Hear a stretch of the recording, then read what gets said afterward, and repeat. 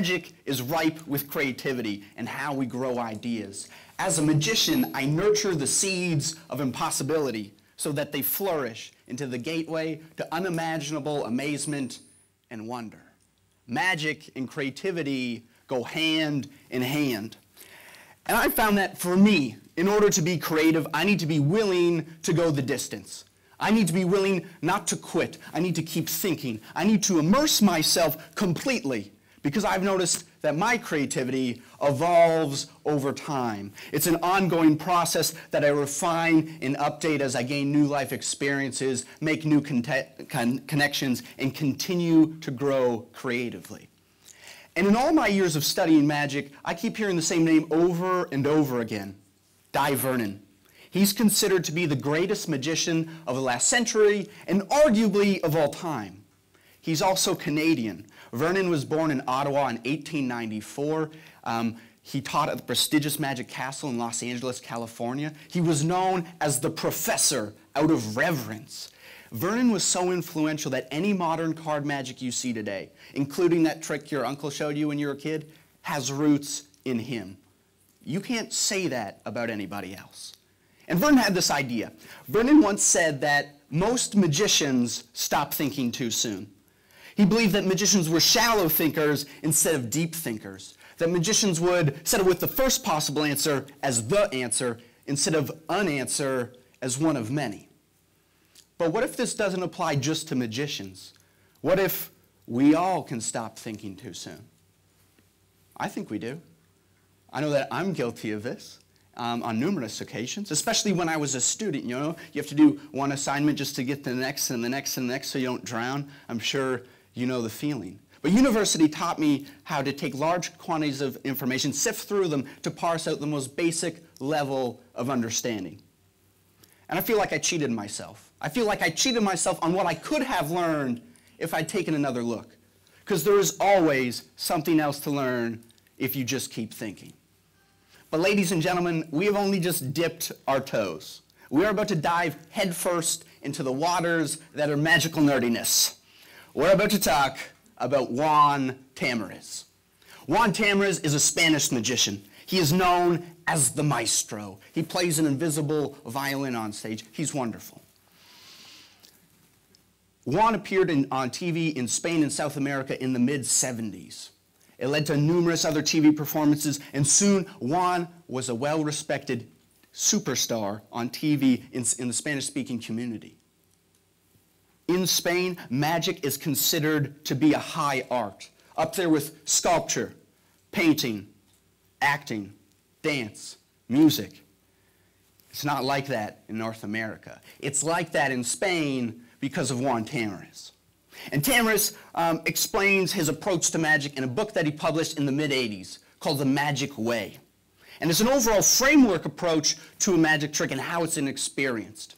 And my job as a magician is to give you every single opportunity to entertain the idea that what I am doing really just is magic.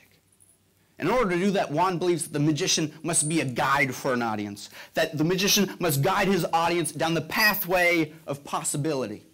And at the end of the pathway of possibility, there is this idea that what I am doing is magic. And that's where we want to go. That's where your inner child goes play. You're not inhibited by anything. You have pure, unadulterated imagination, creativity, and infinite possibility. And that's where we want to go at the end of the pathway. Now, to get to the end of the pathway, I need to close all the doors of possibility along the way. In closing the doors, that's what stops you, an audience, from figuring out the trick. I need to show you that behind these doors are false solutions, distractions that aren't getting us to the end of the pathway. And what I mean by this is they're the natural questions you ask yourself when you watch a magic trick. Like, oh, you know what, I think it's in his other hand. So I'll show that hand empty. That door closes. Well, what if I shuffle the cards? Sure, go ahead. Door closes. You know what, I think it's up his sleeve. Well, let me roll those up for you. Door closes. In closing all the doors, logic is defeated. We've reached the end of the pathway, and your imagination can soar. I take away all the possibilities so that you're left with one. It's magic. Now, in order to do this, Juan believes you need to have as many methods or as many answers as possible. Because each method is going to prove or disprove certain conditions. And conditions are essential in magic. Now, what do I mean by conditions? We touched on this briefly earlier when I said having someone else shuffle, rolling up my sleeve, showing my hands empty. It's the fairness in which the manner the trick is executed in. Because without conditions, you cannot realize that magic has taken place. Without conditions, you can't realize the difference between the initial condition before the magic happens and the final condition after the magic happens. So conditions are essential. So Juan comes up with every method possible. And I mean everything, from the super easy to the insanely complex. And he lists them all out.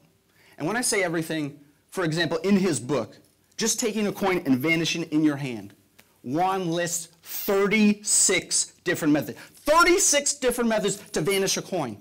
That's crazy. And as soon as he has all these methods, he plays with them. He sees what works and what doesn't, what goes well together. He can then choose the best combination in a given moment to get an audience like yourself to the end of the pathway.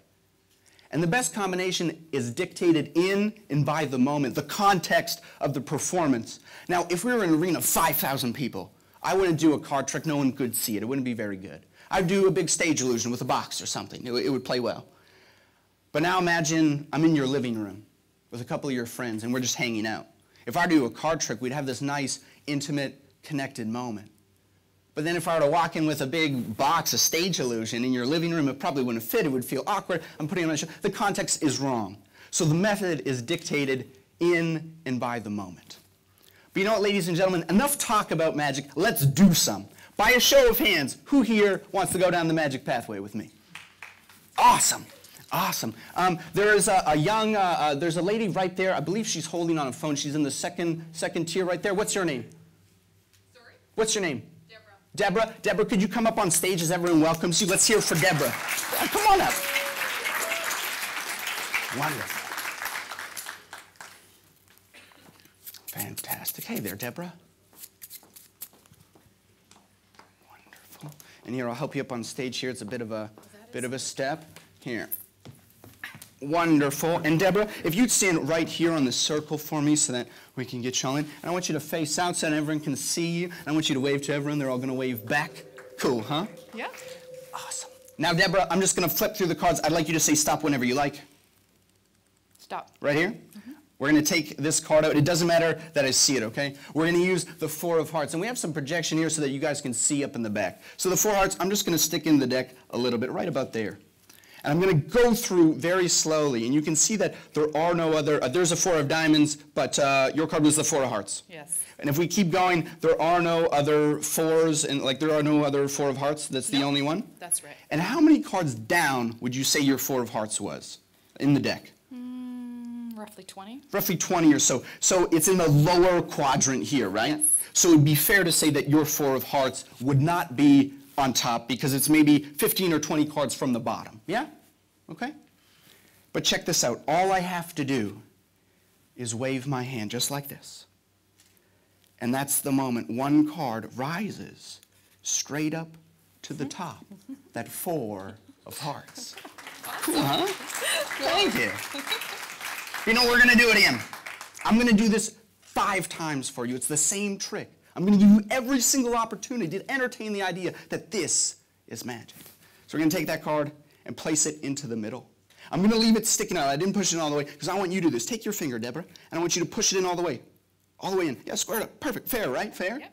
And look, I haven't done the magic yet. That card is not on top. It's still the Queen of Diamonds. It's only when you wave your hand over the cards like this that the card rises straight up to the top, that 4 of hearts. Crazy, right? Amazing. Amazing. Thank you.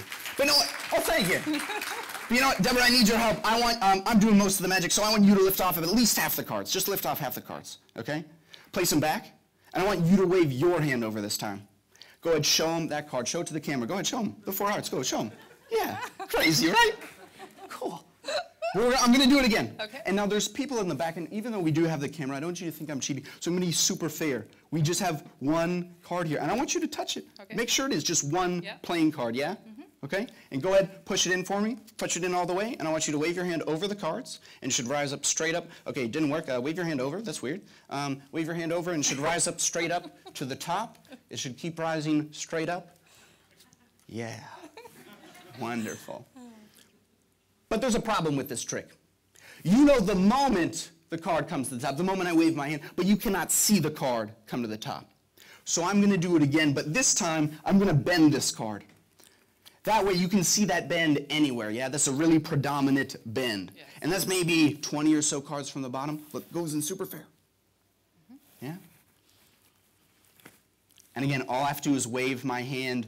Do not blink or you'll miss this. Wow. Rises straight up to the top. Too cool. Thank you. Thank you. Now that's good. But I want to give you every opportunity to entertain the idea this is magic. I don't want you to stop thinking too soon. So this time, well, like we were just making a card travel a short distance, maybe a half an inch to about a foot, I would say. But what if I wanted to make a card travel as far as possible under the fairest possible conditions? What would that look like? Well, let me show you. We're going to still use your 4 hearts. I'd like you to take this. Go ahead, Deborah. And I have a marker here, and I want you to sign it. I want you to make it visible. Doodle, draw, make it big so that everyone can see your signature, okay? Perfect. Your pen doesn't work. Pardon? Your pen doesn't work. Really?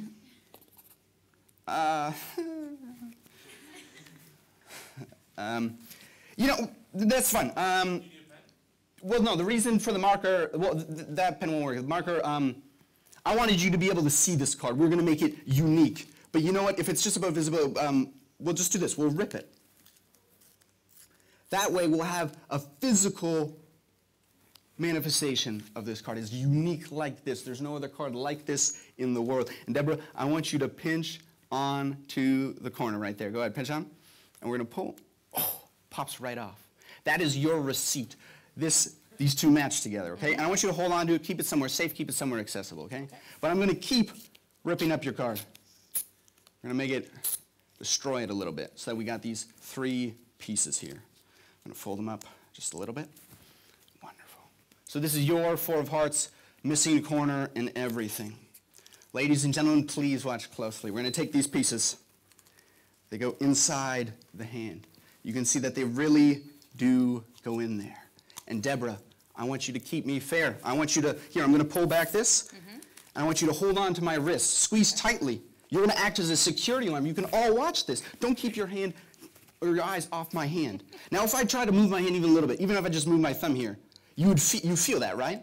So if I try to steal those pieces out, you would know. Absolutely. You totally know, and I want you to say something if you do. Now, that marker, it didn't work, but it's still a magic marker. So we're going to use it, okay? Watch close. Again, do not let go. Okay.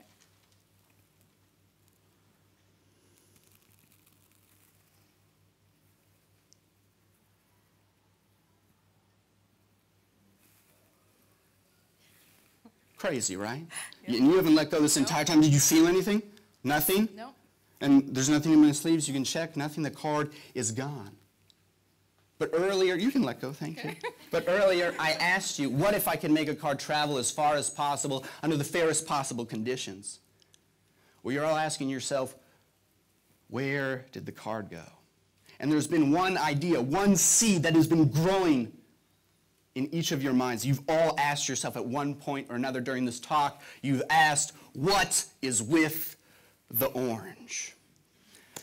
And I haven't gone near it since this very beginning. And Deborah, you're standing in the way. I'd have to go through you to get it. Can you actually please pick up that orange? I don't want to touch it for right now. I want you to pick it up. I want you to look at it. Make sure there are no holes. It's not cut open or anything like that. It is just a real, regular orange? Yes. Fantastic. And again, hands empty. I want to be completely fair about this.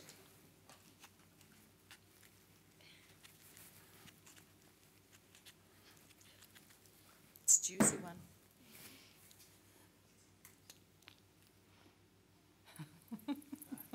Inside Very cool. is a playing card. And I don't want to touch it. I don't want them to think that I'm cheating. I want you to reach in there, pull that out. It's really in there. You got to pull harder. There. And I want you to unravel that, Deborah. Go ahead and unravel it. And I want you to see what playing card it says it is at the top. What playing card is that? Is that a 4 of hearts? Mm-hmm. It is a 4 of hearts. And if you keep unrolling it, is there a corner missing from that 4 of hearts? Yes, it is. Yes? And if you match it with the corner that you were holding before, is that a perfect match? Yes or no?